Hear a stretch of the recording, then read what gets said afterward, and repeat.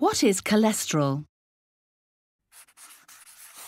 Cholesterol is a fat-like substance that plays a vital role in every cell of your body because it's a building block for cells and hormones. The cholesterol you have in your body comes from your liver and your diet. It's important to understand that there are two types, LDL and HDL.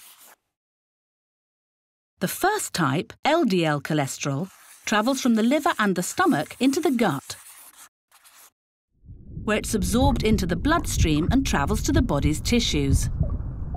When there's too much of this type of cholesterol in your bloodstream, it can build up, narrowing your arteries.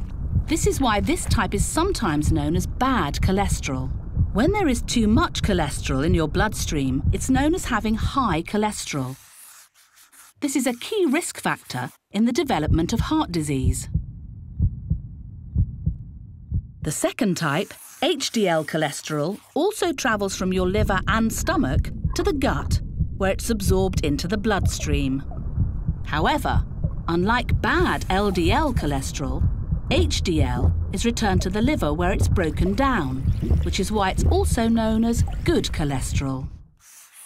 You should try to keep your total cholesterol level below 5 millimoles per litre, with your bad cholesterol level below 3 millimoles per litre, and your good cholesterol level above 1 millimole per litre.